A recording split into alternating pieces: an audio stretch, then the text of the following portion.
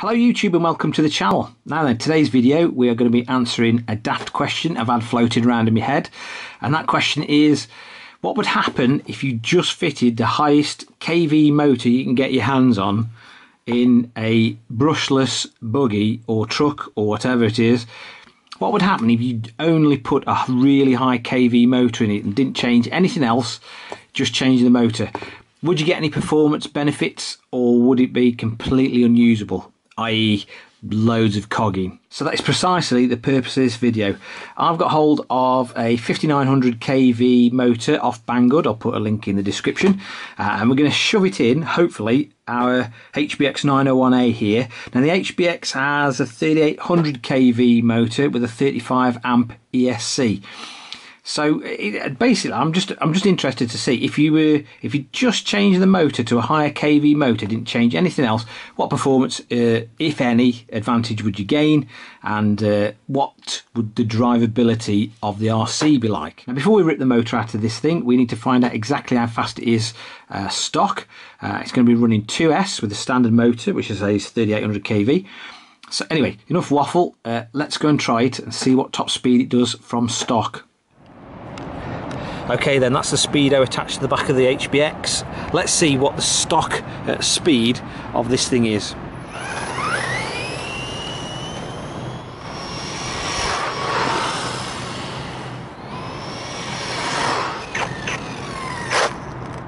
Right then, the top speed of the stock HBX 901A is 25.1 miles an hour. Let's stick that to high KV motor in it and see what we get. Okay then, so the stock truck does 25.1 miles an hour. Let's stick the high KV motor in and see if we can't beat it.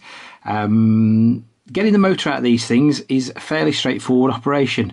The only thing that's worrying me is getting the motor pinion off, which, if they use the same glue as WL Toys, could be an absolute ball ache. Anyway, let's get the lid off and let's get that motor out. Right then, this is where we're at. What was I saying about the motor should be easy to get out? Well, it comes out, it flies out of the car, dead easy, but trying to get it out of this plastic carrier here is an absolute piggy nightmare. The heat sink on the motor, they've bonded it on, so you can't actually take the heat sink off to slide the motor out of this plastic carriage. You have to literally use brute force to get it out. I was that worried about breaking it. Anyway, as usual, from the factory they've rounded the grub screw off, so I can't get the grub screw out of the motor pinion. I've tried a bit of heat, no joy. I've actually got a little pinion puller that I bought off AliExpress, which I'm going to try and use to pull the pinion off. So if I can release the tension on that grub screw, hopefully I'll be able to unscrew it. But it's going to be a very short video if I can't get this pinion off. Anyway, I'll carry on. Right then, that's the new motor back in the plastic carrier. What a palaver that was. Thank God I bought this little pinion gear puller. I will put a link in the description to it. Actually, it's worth its weight in gold. So I've Loctited the motor into the plastic carrier. I've Loctited the new pinion onto this shaft, just waiting for that to go off. Then I'm going to bolt it in. And we're going to try it. If this is successful, then at some point I'm going to replace the little radiator on top here. But I can't use the original because, like I say, they bond them onto the motor. You just cannot get it off.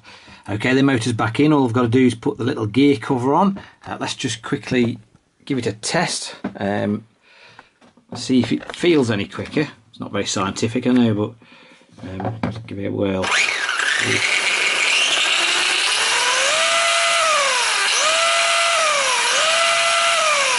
Do you know what? It does feel a bit quicker. Anyway, let's go and try it.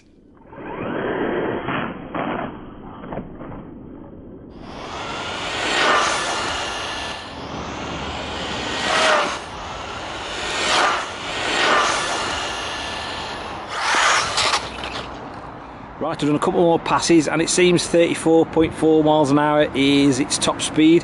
The battery's going a bit flat now, so I don't think I'm going to get any more out of it, but got to be happy with that. That's got to be a result. Right then, back inside, what did we think of our Surpass Hobby 5900Kv motor swap? Well, the results speak for themselves really.